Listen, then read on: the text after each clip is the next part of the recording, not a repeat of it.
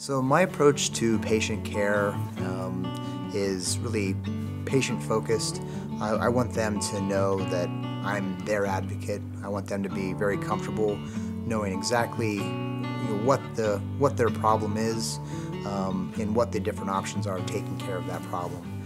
I want them to know that that I'm going to give them all of the options and really let them empower them to make the decision with all the information that I give them, and that doesn't always include surgery, and most times it actually doesn't. Most time it involves some other non-surgical treatments that we can do to help the patients get better.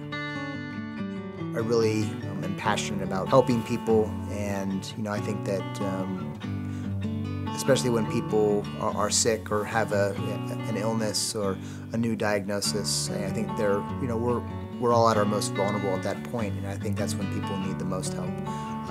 And so there's a lot of passion that I have for taking care of those people at their point in their life. As a neurological surgeon, I treat almost all structural causes of neurologic disease.